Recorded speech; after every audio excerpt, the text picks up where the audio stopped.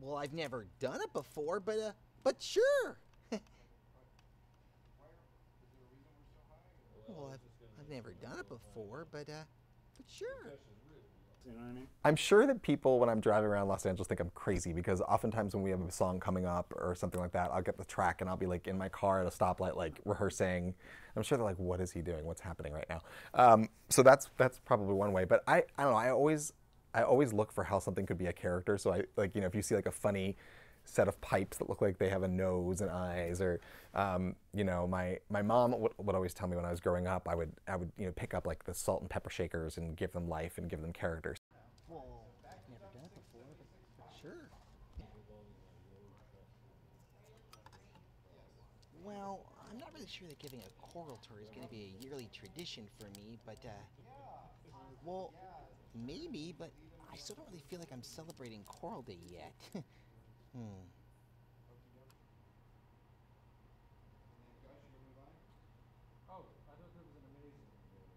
I guess so. Well, you know, it's funny because you would think that puppeteers are incredibly agile, and I am in some ways, but I'm also really clumsy, and I'm convinced it's because I'm doing such crazy motions with my fingers all day that they never really rest. So like I'm the first one to knock over a cup of coffee. How the reef was formed by coral.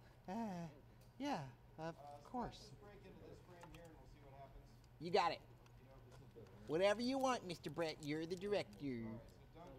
I didn't quite get that.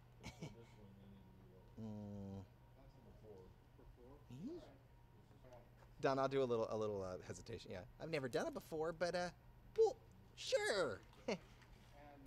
Yeah, whenever I get a massage, the masseuse is always like, "What do you do?" Because I have the weirdest like knots on my back and my shoulders, and as soon as I say I'm a puppeteer, they're like, "Yep, all right." Like, I guess it just comes with the fun work that we do. I don't know. Hey, Dunk, I didn't quite get that. Hey, Dunk, I didn't quite get that.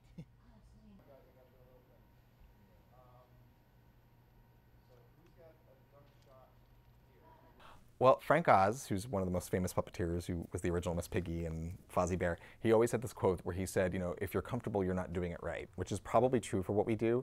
But, you know, it's funny, when you're puppeteering on like Sesame Street and you have the puppet over your head all day, there's a whole set of muscles that really hurts. And in this case, we have our hands like this, kind of forward in front of us, and that's a whole other set of muscles. So yeah, it is a little uncomfortable sometimes, but you know, I always remind myself, like, you're living the dream. There are worse things than having sore muscles. So. It's amazing. What? Right now? Yeah, you know stuff about coral. Just jump in.